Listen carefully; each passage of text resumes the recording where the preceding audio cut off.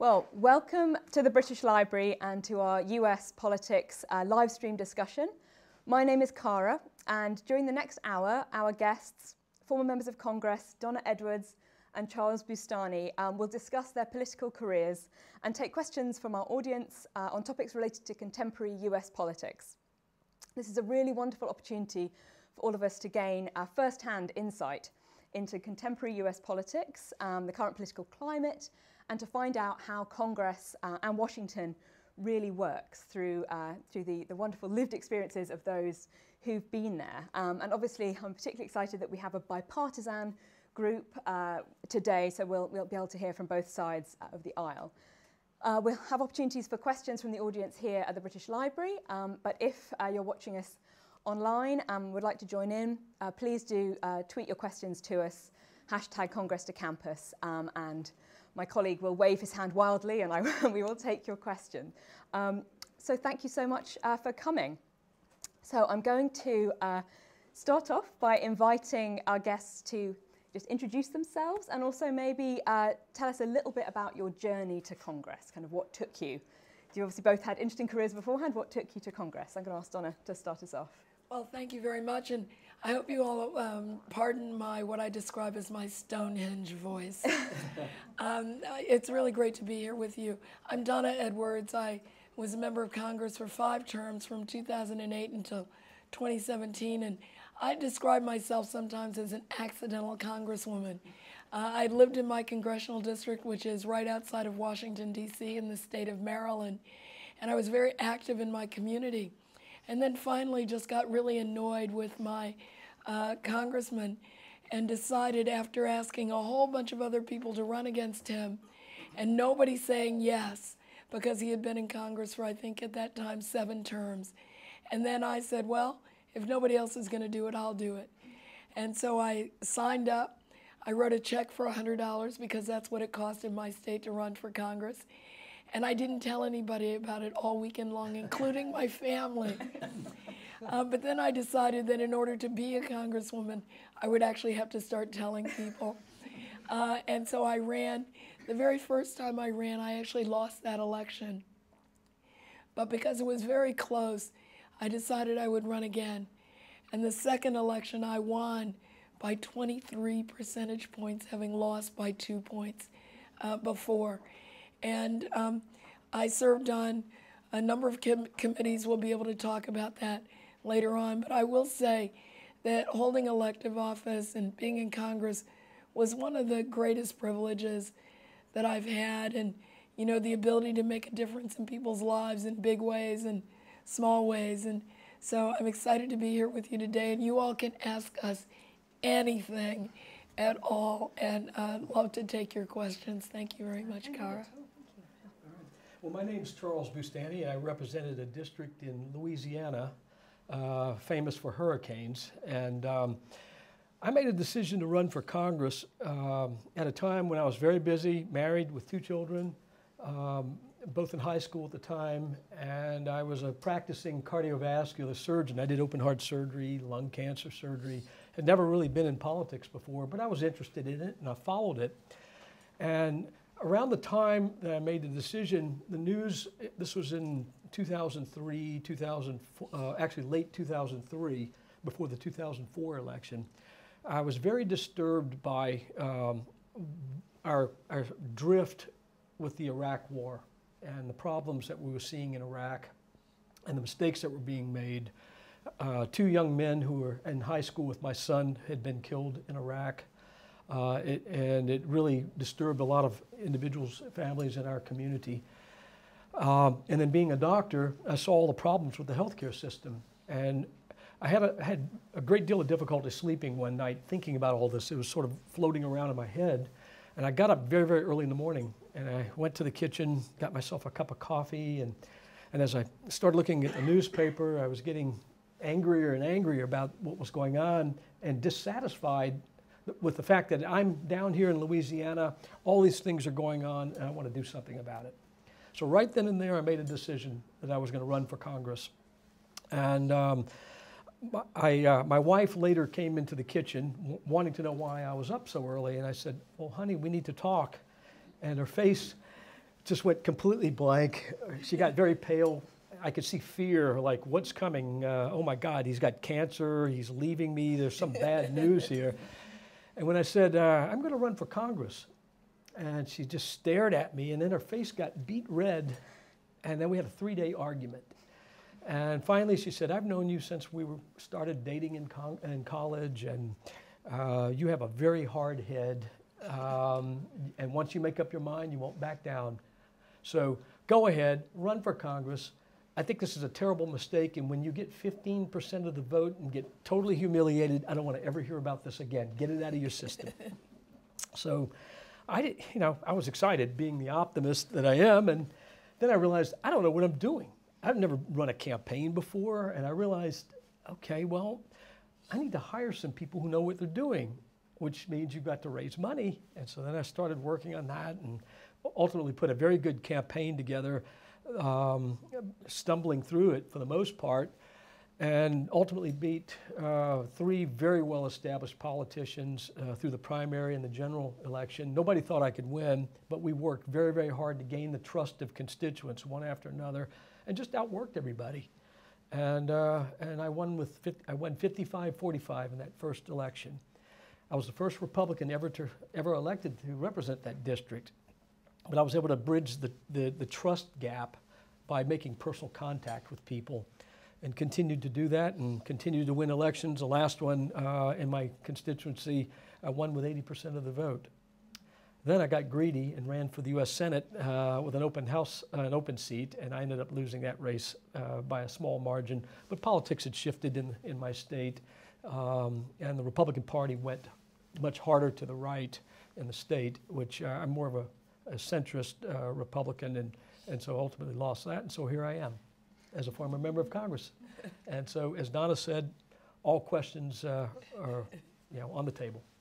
Well, thank you both very much for those introductions. I thought I would just get us rolling, and I was wondering, what surprised you most when you first got to Congress? What do you think you misunderstood looking from the outside in? What was the most surprising thing? I would say, I think a lot of members of Congress work really hard, but I was actually surprised at how many members really were not sort of readers and students, and that shocked me. I mean, because I would take everything home and and read it and study, and when we did the health care bill when I first came into Congress, and I was one of those who took that couple of thousand pages home, and I read every single page.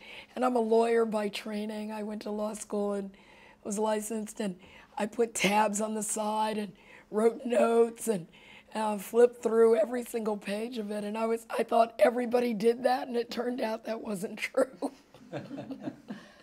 I would agree with that. I think that also surprised me, because my background as a doctor, you had to study hard to become a doctor.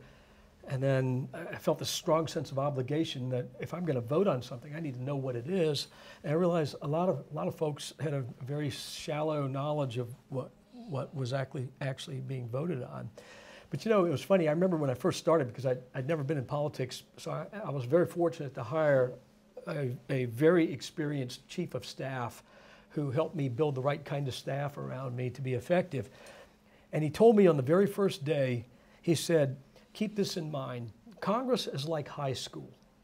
It's like a big high school campus, and there are cliques, and people gravitate into these little cliques, and they sort of, you get this little herd mentality here and there. And it was I thought a very, very accurate description of how Congress sort of operates internally.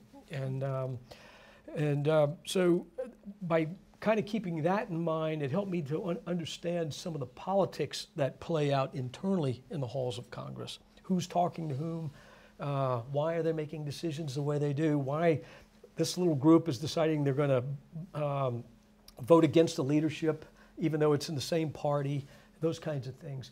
But then it also forced me to realize that people come from very different backgrounds. They represent different types of constituencies, and it's important to understand that too, to really get to know the people you're working with. Well, thank you. So do we have any first questions from the floor. So for those who are in here, my colleagues have our roving mics, so don't be shy. Yeah, don't be shy. This is an opportunity to learn. Okay, now. lady at the front. Given that you were not previously a politician, do you think there's a specific thing that constituents like to hear from you to gain their trust? Yes. I think I mentioned earlier that I was the first Republican to ever win that office, and all the local politicians told me, oh, we like you, we know you're a respected doctor, but wrong party. But I kept working hard, reaching out to people across, I had a rule basically. I'm not going to let anybody that I pass, I'm not going to ignore them. I'm going to walk up to them, I'm going to shake their hand, I'm going to ask them for their support, and I'll tell them about me. And so oftentimes when we were on the road, we would just stop in a small grocery or a filling station, and I would do that. While my person with me was filling up the car or whatever, I would go and talk to everybody. Half the time I ran into people who were not even constituents, that were from different states. But it was a great exercise. And when you do that, you start to really meet people and understand what motivates them. And by doing that, I was able to circumvent the political establishment and to gain such support that once I got through the first round and went into the second round, I was actually able to convert many local Democratic political office holders in my corner, because I developed this trust. Being a doctor helped as well. Physicians have a certain level of trust. It was relatively unusual back then for physicians to run for political office, and so that helped me as well. Yeah, I would say, I'm not a physician, I'm a lawyer, and there are a lot of lawyers in Congress, but I had never been in politics before. And I actually thought that was an advantage because I ran against an incumbent member of my own party, which is just not done. And so the party apparatus was completely opposed to me. And I did what Charles did, was I went around that and went out where people live in their neighborhoods, communities, or grocery stores, at the gas station, any place that I could find people, shake their hands, introduce myself, ask them what's important to them. I also shared my story and my history because although I'm a lawyer and have obviously had an opportunity that a lot of people don't have, I started from very humble beginnings. And at the time I had been raising my son, who's now 30, but at the time he was in high school, as a single mother raising this young man, and I was able to share that with people and identify with them in their own lives. And I think when you're in politics, when you open up your own life and your life story, people just see you as a regular person, and it endears you to them. And so when I won that second election, it was because I really connected with people, and then thereafter won my elections with almost 90% of the vote in my district. But I think it's really about those personal connections. Okay, thank you. Questions?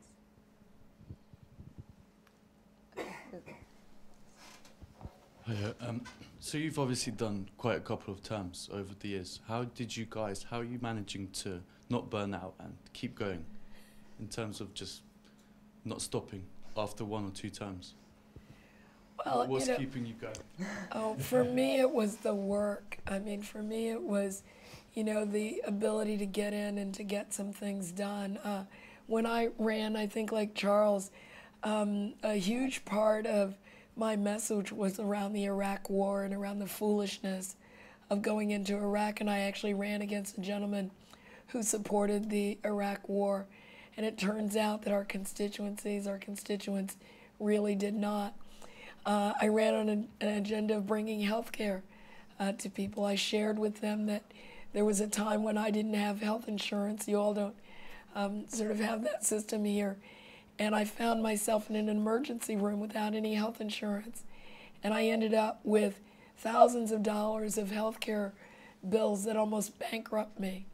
And I wanted to go in and fix that system. And so it's doing those things that really kept me going. And I went on a foolhardy adventure too. I ran for the United States Senate in an open seat That's what we share, Charles, and lost that election, but continue to figure out ways like this to continue to serve the public. When I was in medicine and would perform open heart operations and helping a poor person who was scared to death of what they were facing and their families were afraid, and then to help them through that and see them come back to my office 6 weeks later feeling good, feeling much better than they did, it always inspired me that I was helping people. And my time in politics, and I served 6 terms, 12 years, from 2005 to 2017, and the ability to help people, you know, on a bigger scale always gave me enthusiasm. I woke up in the morning every day I was in Congress enthusiastic about the work I had to do. And even when I was tired in the evenings, you know, ready to go back at it. In my first year in office, and I was very inexperienced, I was having to learn the ropes, how Congress works, how to be, how to even be in politics other than just being somebody who related pretty well to people. My area was hit by 2 major hurricanes, Hurricane Katrina and Hurricane Rita. And I traveled around the district. I was getting maybe 2 or 3 hours of sleep a night for weeks on end because so many people had lost their homes, they had lost their businesses, and they had nowhere to turn because there was a lot of poverty in my district. And the fact that I was able to help so many of them made a difference. I'll never forget, we were driving in a very rural part of my area, my district, which had been hit very badly by hurricanes. And I saw this man, he was elderly, and he was carrying all this stuff across the front yard of a house. And the yard was all mud, where a nice, beautiful lawn had probably been before. And he was slogging through the mud. And I made my staff person stop. And I walked across the mud to help him carry this stuff to the front. And we started talking, and I said, do you mind, would you show me what happened to your house? And he said, this is my daughter's house. I'm helping her because she had to go to work, and the kids had to be sent to a different school outside of our area to continue their schooling. He took me in there, and this was an area that had been terribly flooded. There was a large kitchen appliance that had been completely thrown across the room and wedged under a counter. There was this much mud in the house. And we walked through that house, and it smelled awful. It was just a terrible scene. And I'll never forget this. Walked in the living room, and the only thing that was kind of normal was a picture of the family sitting on right above the fireplace. It was splattered with mud, but it was still there. And it just struck me. I said, and I told the gentleman, I said, that is symbolic of who we are. Your family, and in that picture, it shows that they withstood this, and they will be back in this house, and this house will be cleaned. And that kind of stuff just motivated me. I could go hours on end with fatigue, and until I would get home, that's when I'd realize how tired I was, because when I was helping people, it didn't stop. You wanted to do that. It gave you this strong sense of mission. Well, let's just pick up on that. Obviously there's a balance between needing to do your job in Congress and needing to be at home in your constituency. How did you balance that? How did you make sure that that those both parts of that job were you felt you were doing them effectively?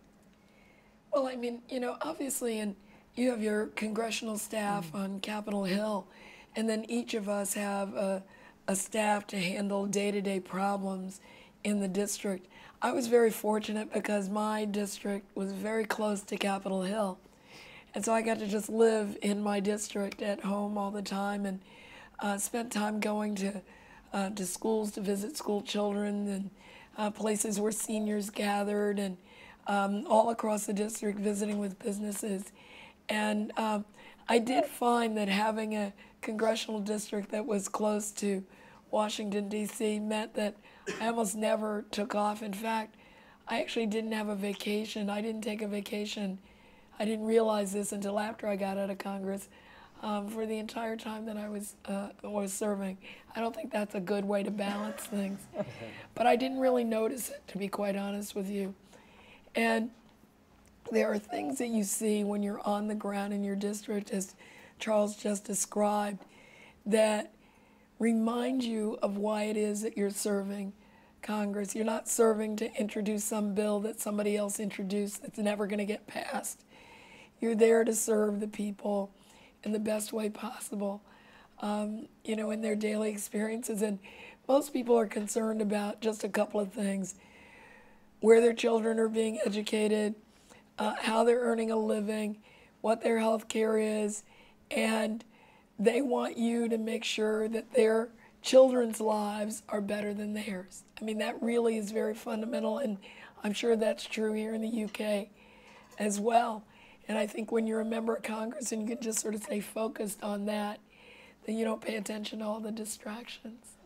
My constituency was quite a bit of distance from Washington. I had to take two airplane flights, and I would fly from Washington to Atlanta, sit in the airport for a few hours, and then take another flight down to my hometown in Louisiana. So if everything went well with the flights, it was about a 6-hour, period of time, 6 or 7 hours. If it didn't go well, at one time it took me 23 hours to get home. The most important thing, in fact, when I was in the district with constituents, I was always even busier than Washington. So I never had time, like Donna, I don't think I took much time off. It was a 7-day-a-week situation. Oftentimes flying back and going straight to an event before you even go home, that kind of thing. But the most important thing in all of that, because the schedule is so busy, is to have a scheduler who understands the district, sympathetic to your constituents' needs, and know that your constituents come first. So the way if I was in Washington, the top priority obviously was to cast votes on the House floor or in committee.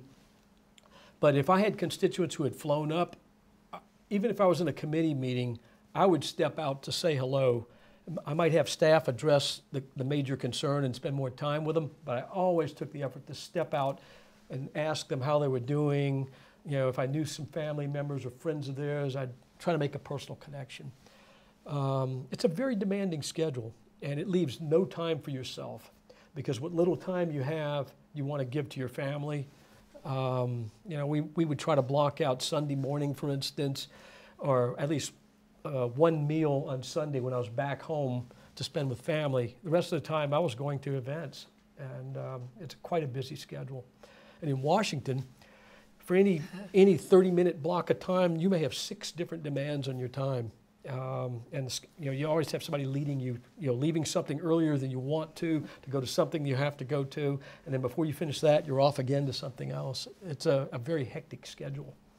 And that was hard for me, because as a surgeon, it was always, okay, I'm going to see this patient. I've got this operation. Then I have got my rounds to make on the hospital patients. Then another surgery. It was a very linear schedule. It was nothing like that in Congress. Okay, wonderful. Any more questions from the audience? Just at the front. Having seen things from the inside, what would you say is the biggest failing in the current American political system? For example, in the UK, people often point out the shortcomings of the first-past-the-post system. What would you say needs fixing or changing in America, or could be changed, if anything? Well, I think we probably share this, but I think that the biggest problem, I think, that contributes both to inaction and to conflict is structural. It's the fact that members of Congress, especially if you're in a competitive district, you have to spend between 35, 40, 50 hours a week on a telephone calling people to raise money to campaign. And that begins almost from the moment that you're elected. And so if you can imagine a work week, if 40, 50 hours are spent what we describe as dialing for dollars, calling donors to ask them to give you money, doesn't leave a lot of waking hours to do other things, to get to know your colleagues, to do your homework, to pay attention to constituents the way that you need. And so I think that we have to change the money system and allow members of Congress to come in and really focus on being members. I fully agree with that, so I won't repeat what Donna said, but that is an absolute fundamental flaw in the way our system is set up now. But it's made worse by the fact that the current American law allows for these outside groups, they could be single issue groups or maybe just a few core issues, to put together an organization and raise unlimited amounts of money that they use to put pressure on members of Congress not to deviate from those issues. And it's a very polarizing atmosphere. They drive division. They raise a lot more money than Donna or I can raise for our own campaigns because we have limitations put upon us on that. So you're limited in your ability to counter it. And if you couple that type of scenario with that money and those influence groups with the fact that social media, a 24/7 news cycle, gives you no space. There's no political space to build relationships and to work on some issues in a more substantive way. Right now, it's everything has to be put into a tweet or even a bumper sticker type of slogan.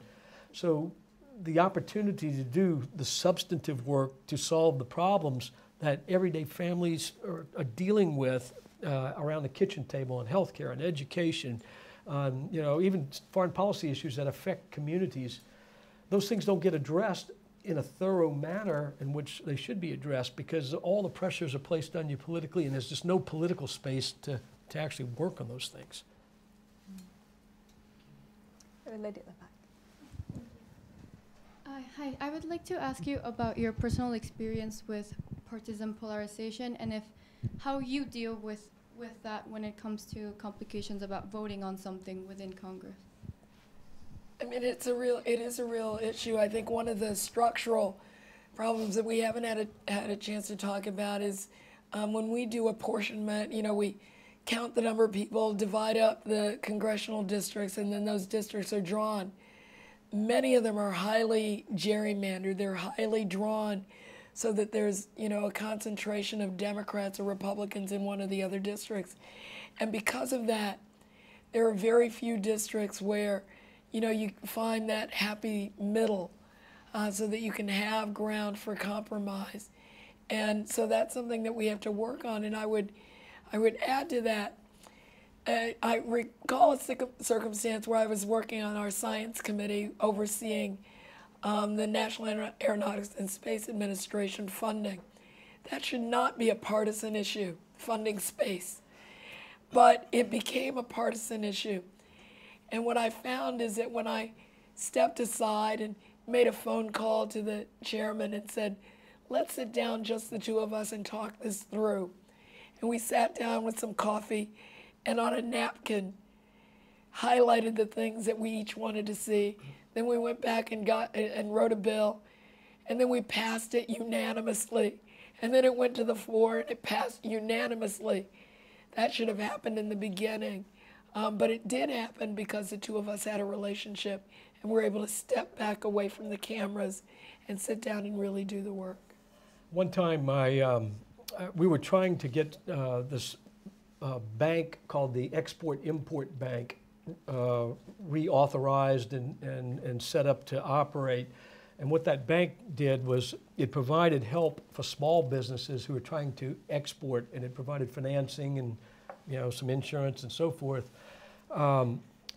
It became a very hot button political issue because there were outside conservative groups that wanted to cut government spending and get rid of programs. So they targeted this program, even though it wasn't really directly funded by the government. It was a self-sustaining entity. And every country in the world uses it to great advantage. Even Ronald Reagan, the father of modern conservatism with the Republican Party, used it extensively to help promote American business interests around the world. Well, the chairman of the committee who was entrusted with the reauthorization of this bank wanted to get rid of it for political reasons. He wouldn't even have a conversation, a fellow Republican wouldn't even have a conversation with me on why it's so important. And I had 160 small businesses that depended on this in South Louisiana, and they were going to be threatened by an inoperative bank like this. And so I tried to have a conversation with him, it was all for naught. We knew that there were enough Republicans and Democrats combined that if we took it to the floor for a vote, it would pass easily. But the chairman was blocking it, and the Republican leadership didn't want to do anything about it. And so we knew there was a kind of a little used tool to bypass the congressional process and force a floor vote. And if we could do that, we could win. So the key was we had to find enough Republicans who were going to have the courage to go sign this, what's called a discharge petition, to force the bill for a vote. And that is never done by people in the majority going against their own party leadership. So I decided, among a few others, that we were going to do that. And our Democratic friends welcomed it. And we went down publicly to the House floor, and each one by one signed that book, and we got to the necessary 218 votes, which required about 30 or so of us on the Republican side to do this. And we forced that vote, and we won.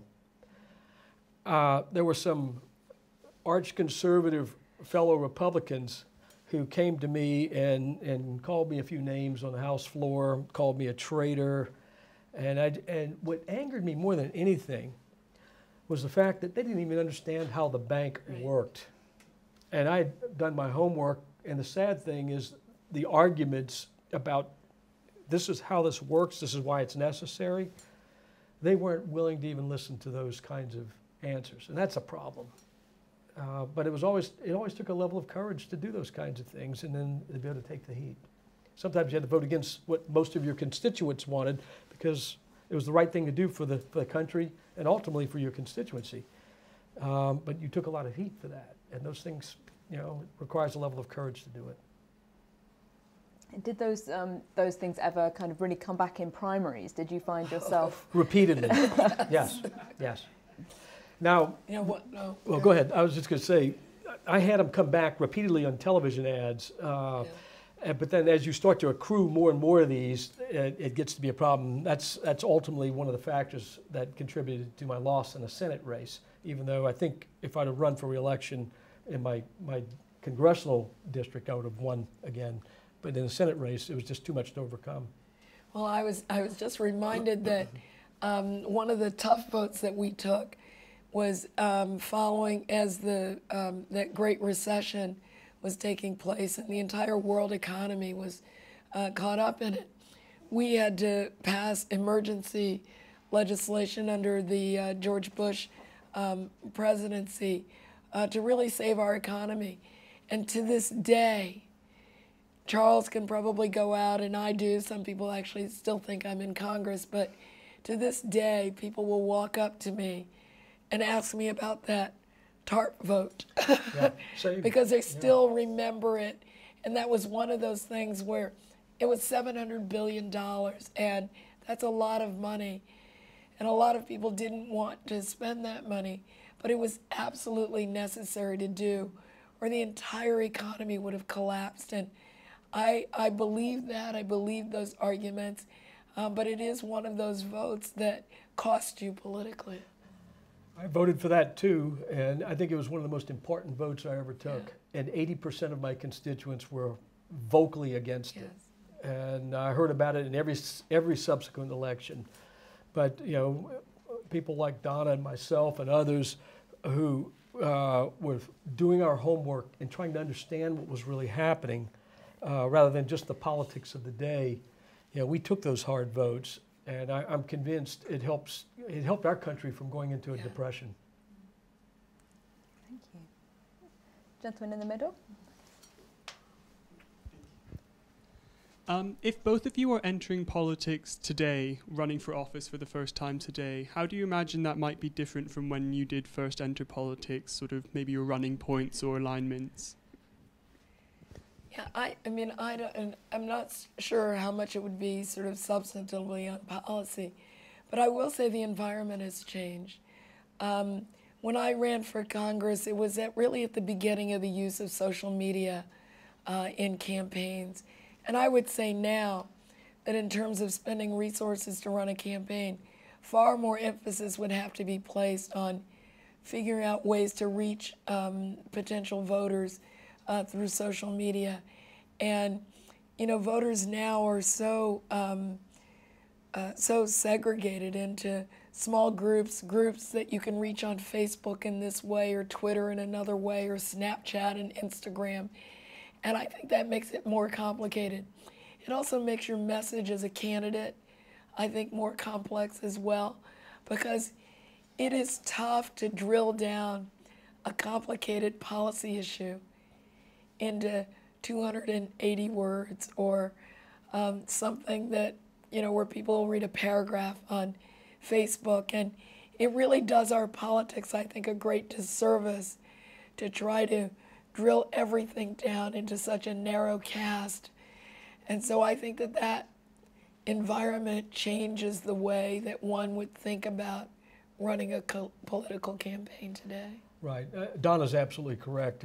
With the proliferation of social media and all the different avenues to communicate, it gives you an opportunity to directly communicate to your constituency, but it also, because of all the other things going on, other groups and other entities can do the same and reach the same constituency. So it's created a much more anarchic campaign environment.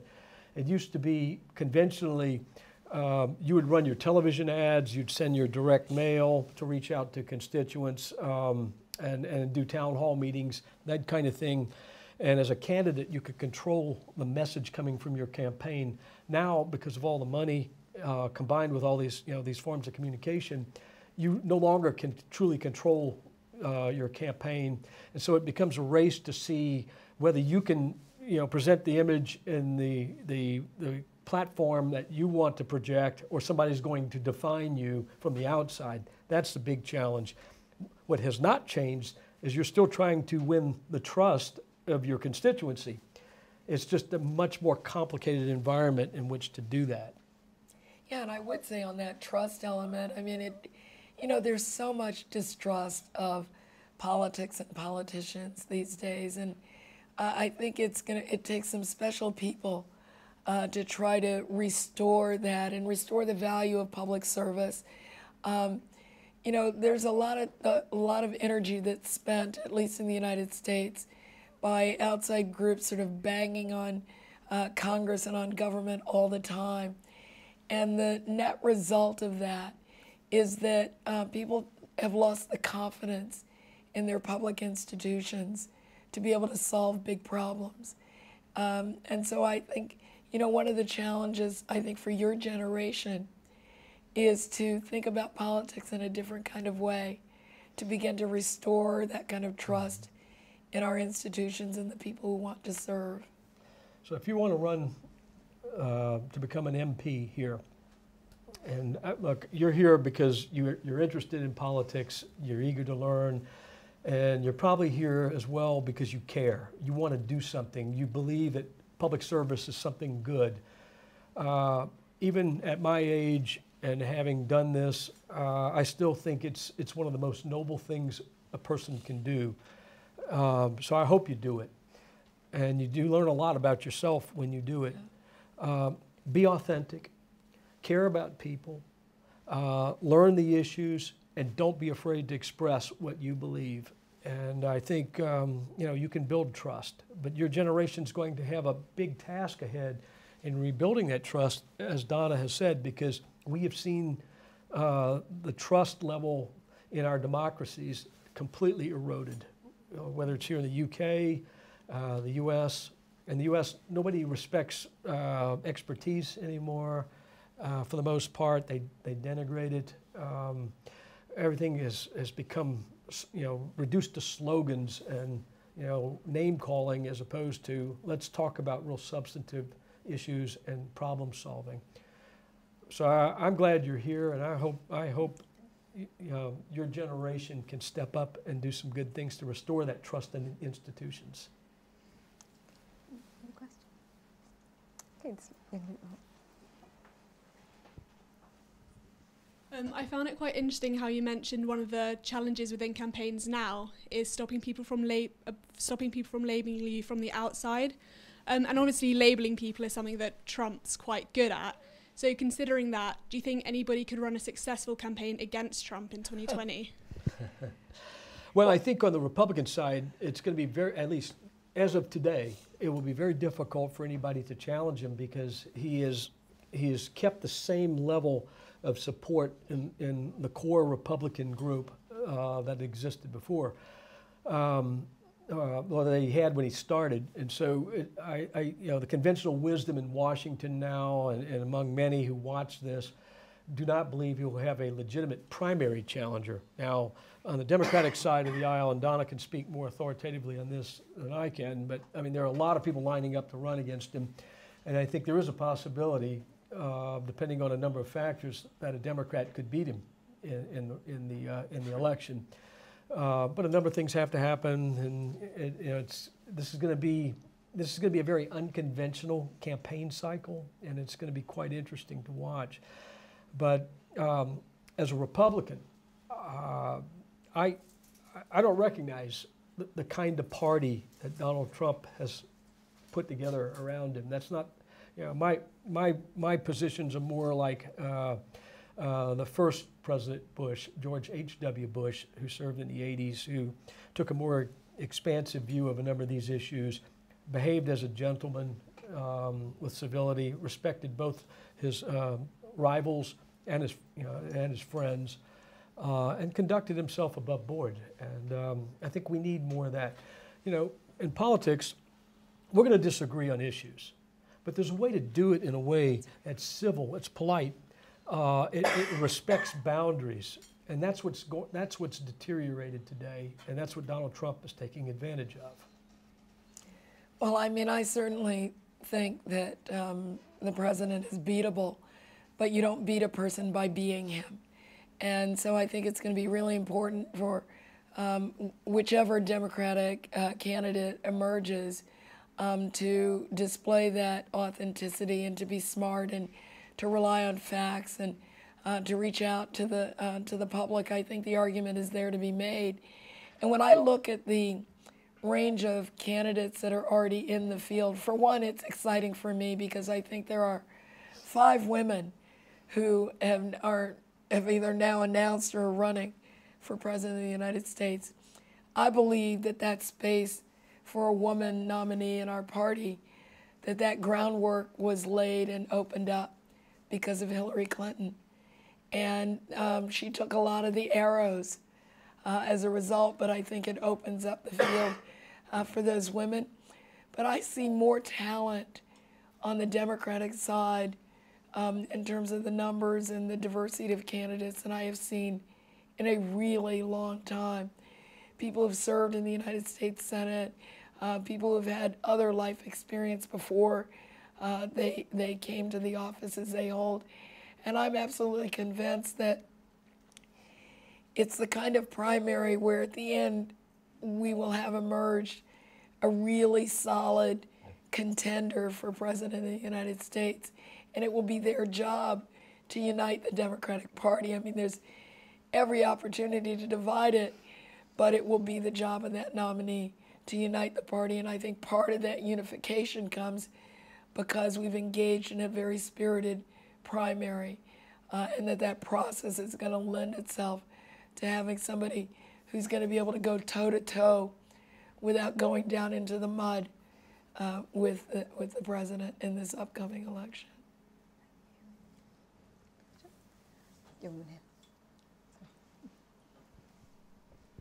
I know you've already touched on campaign finance, but given the fact that legislation has failed before, do you feel there is a way to present a bipartisan piece of legislation that will withstand what has already happened to the other ones? So long before I came into Congress, I think over 25 years ago, I started working on issues of campaign finance reform for a nonprofit, a non-governmental organization. And the very first debate I ever had on national television was against the current majority leader in the Senate, Mitch McConnell, on campaign finance reform. And so it's been a long slog. But I do think it is possible because I think the public has reached a point right now where they are absolutely sick of this system. And on the Democratic side, in the House, when the Democrats took the majority in January, their very first piece of legislation, H.R. 1, that passed in this session of Congress was about campaign finance and ethics reform. And that's a first step, but we need a compliant Senate, which we don't have yet, and we need a president in the White House who's going to sign it. And so we probably are still a ways away from doing it, but it's not because it's not what the public wants. Yeah, I would agree. The public attitudes now have shifted significantly, and I think they are really tired of this, and probably across party lines. Yes. I think there are still Republicans who, because they see an advantage in the current system, that they're vested in wanting to protect the current situation, the status quo. I think the Senate Majority Leader, Mitch McConnell, is one of them, and he'll draw the line and he controls the agenda.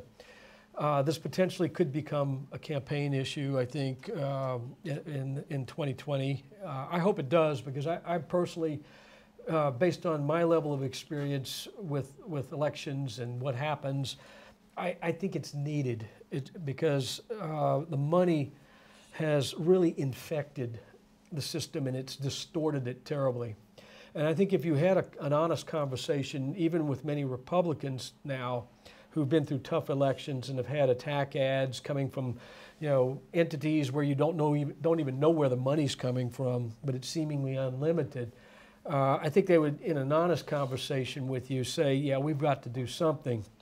The biggest issue that is somewhat of a hurdle is how do you deal with this given our First Amendment situation? But I guess you could argue the opposite side of it and say, okay, well, because you can't hide behind First Amendment rights to protect all this money, because at the same time you've got a lot of people who are being disenfranchised or being hurt by the fact that their voices aren't being heard in the system.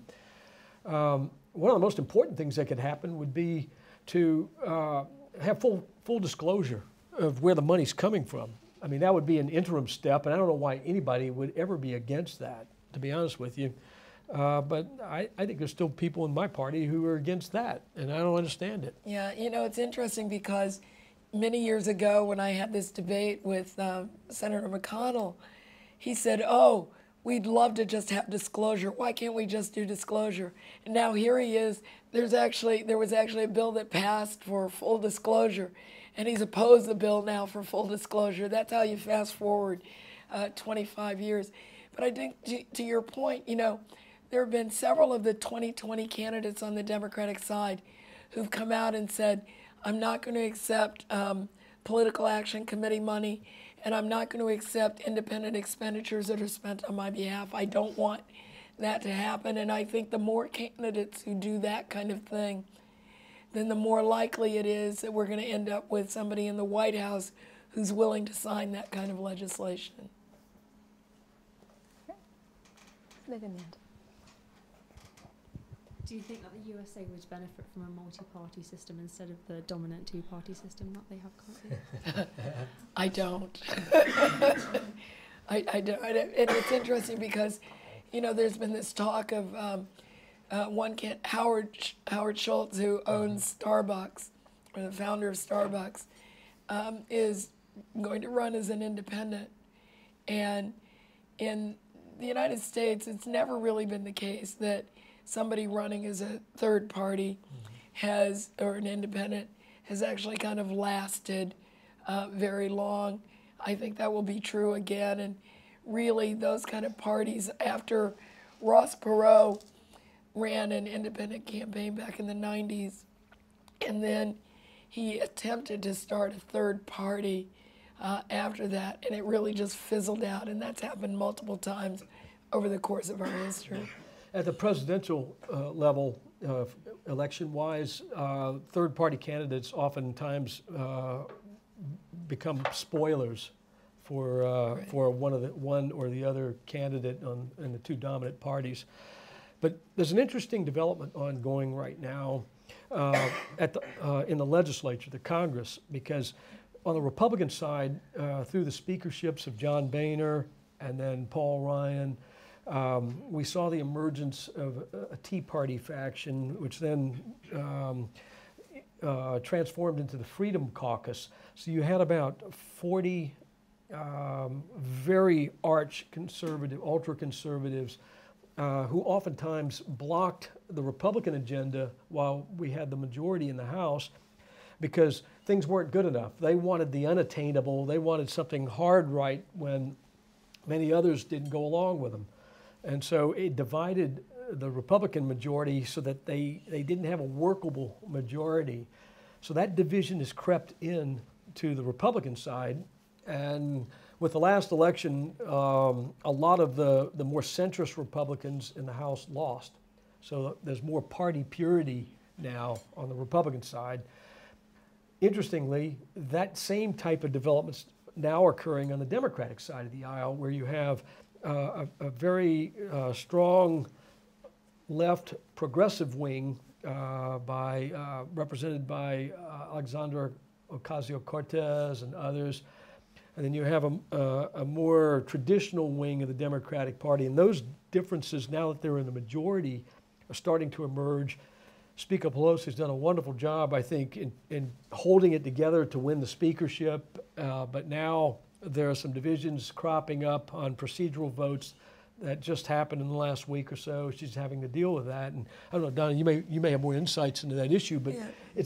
We're seeing this balkanization in both parties, which effectively it sort of acts like a multi-party system. On the Republican side, when we had the majority, we often talked about how we don't have a unified Republican Party. We got two separate parties within a party. Yeah, I would say that on the Democratic side, that group that is way to the left is probably significantly smaller than the Tea Party Freedom Caucus faction in the Republican Party. My experience in working with Speaker Pelosi, and I was part of her leadership team when I was in the Congress, but my experience of working with her is that her style of management of the Democratic caucus is very different from Paul Ryan or from John Boehner, where she individually meets with each of these individual groups and figures out sort of where the leverage points are within those members. And so that's how she's been able to hold that together. And I do think it poses a challenge. But I also think that there are significant numbers of people who describe themselves as the progressive caucus, but who also are very connected to the leadership, which is, I guess, again, a little bit different from the Republican Party. But it is going to be a challenge, but I don't see those things emerging as official parties, even though within the two big parties, they can't operate as competing factions. Yeah, I would agree with that. I don't think it becomes institutionalized, and I think we'll have a two-party system for the foreseeable future. And part of that's because we have a presidential system, and it tends to break out in two parties, and that sort of, follows through downstream. We're already very concerned that congressional authority has been so limited that it's created an imbalance in the branches of government, that if we were to see parties emerge, that would just be another way of empowering the executive to the detriment of the legislative branch, in my opinion. Yeah.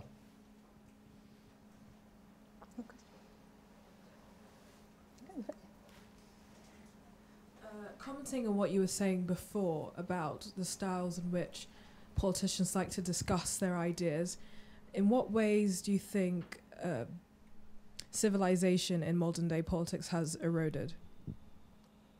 That's a loaded question. It's a lot to it, too. The biggest issue is civility. And it's driven such harsh rhetoric that people get entrenched, and it becomes a zero-sum game. I think that's the problem. In years past, in the parties, you had Republicans, Democrats, and there was a considerable overlap between the two with people serving in Congress who, whether you had some liberal Republicans, some conservative Democrats, their views were very similar. And it created the opportunity to work together, and you didn't have the other things that drive division, the money, the social media, the special interest groups out there that were empowered by social media and money and grassroots opportunities. I think all those things kind of have conspired to create the partisanship, the harsh rhetoric, and the zero-sum atmosphere. And I think that's where things have deteriorated. If we're going to salvage our democratic institutions, we're going to have to reverse that trend. And it's not going to be easy. But it starts with having a conversation about it. And Donna and I, who both served, we've been through those fights. We did our best to counter some of the really more extreme sides of our parties, our respective parties, to find ways to work together. You know, we've ended our official political careers now. All we can do is speak out about this and encourage the next generation to take up the mantle, so that when you do run for council, council position or parliament here in this country, you'll keep that in mind and recognize that when you hold public office, you have a higher obligation to not stoop to that kind of level and not make it zero-sum all the time. There are going to be differences, but there ought to be space for people to say, okay, we can agree on these sets of issues. Let's go fix these problems. Here's where we really disagree, and let the ideas clash, but in a way that's respectful. That's what's missing. Yeah, and I would say there are some systemic reasons that members of Congress no longer have quite the ability to communicate with each other, to become friendly with each other, and one of it is about structure. So, for example, it used to be the case that most members of Congress during the entire session lived in Washington. They brought their families to Washington. Their families interacted with each other. They socialized together in addition to legislating. They developed relationships that actually allowed them then to work on issues. Now, members come in for 3.5, 4 days. They leave. There are big breaks in between. And when you're in Washington, the only thing that you really have time to do is go to your committee assignments, go to Florida to vote and raise money. And so it doesn't allow for that kind of personal interaction with one another anymore. There used to be a lot more congressional travel where bipartisan groups would get together and they would travel to different countries on fact-finding missions. But a lot of the non-governmental groups beat them up and said, you're wasting taxpayer money, why are you doing that? Well, one of the purposes that kind of travel serves is so that members can understand the world together, visiting the UK together, visiting Afghanistan, Iraq together. They understand the world in a different kind of way when they do that together. That contributes to good lawmaking. It also helps people to build relationships with each other. One of the ways that I got to know the former Speaker, Paul Ryan, and his wife was on a congressional delegation travel to Saudi Arabia together. And that shared experience meant that when we came back to Washington, it didn't mean that I agreed with everything that he said or wanted to do, but it meant that when I was engaged in a debate or a dispute, it's really hard to beat up on somebody once you've known them, you've met them, you've shared dinner with them, and you've met their wife and children. And so I think that to the extent that we can begin to return to that kind of normal kind of activity, that it would actually contribute to the ability to work in a civil way. I had similar experiences through travel, and when I first got on to the House Ways and Means Committee, which is a very important committee in Congress that makes a lot of money decisions, we were in the minority, and there was someone who was in Democratic leadership who also sat on the committee. He represented a Los Angeles district that was heavily Latino. I represented a Louisiana district in the South, more rural, very different constituencies. But I saw him as a very smart person, and I contacted him one day and I said, let's go have breakfast together. And we did. And you know, it was an interesting conversation. I respected him because I thought he was a really smart guy. He respected me. We said, look, we're going to disagree on a lot of things, but if I understand your district and you understand mine better, we'll know where each other's coming from. So we agreed to meet regularly from time to time for breakfast. And then we kind of expanded the group on our committee. And we developed a little bit of a sense of collegiality that we sort of pledged to each other that when we have a heated debate in the committee, we won't attack each other personally. And we pretty much held to that. One time it got right to the edge, and he got really testy with me, I got testy with him, and we immediately caught it. It was almost simultaneous. We caught ourselves and backed off of it. And so when that debate was over with, it was sort of a race to see who could get to the other person quickest, to shake hands and really apologize. And we always sort of had that kind of working relationship. And but it requires you to put yourself out and to try to meet others. One other anecdote along those lines, one time we were walking back from votes, and I was walking back with some Republican colleagues, and somebody asked, what do you think the Democrats are going to do on this particular issue? And I had some insights into it because I'd been talking to friends who are Democrats. And so my colleague said, well, how did you find that out? And I said, well, I just asked. And they said, well, who'd you ask? And I told them.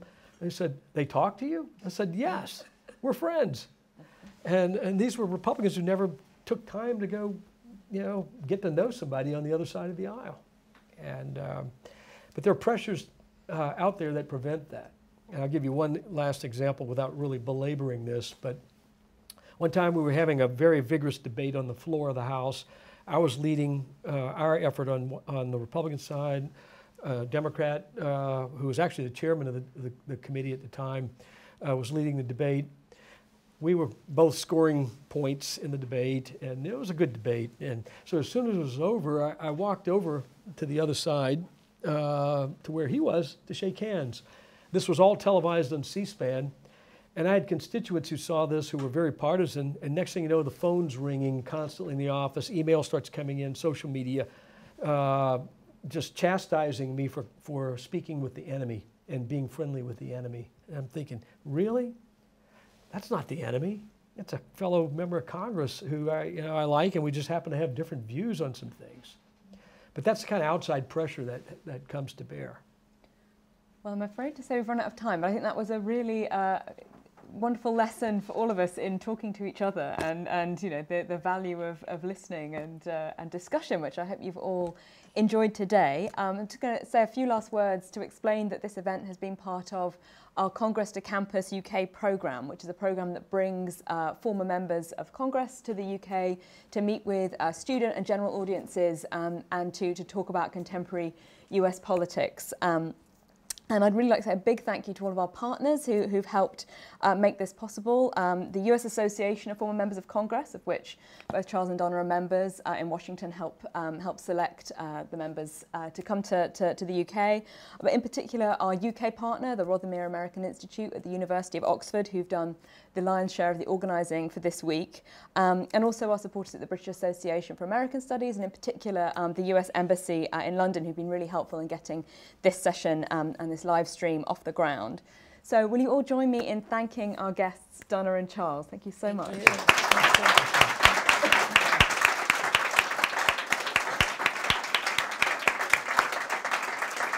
And thank you very much to all of you for your wonderful questions and to those who've been watching us online. So thank you very much.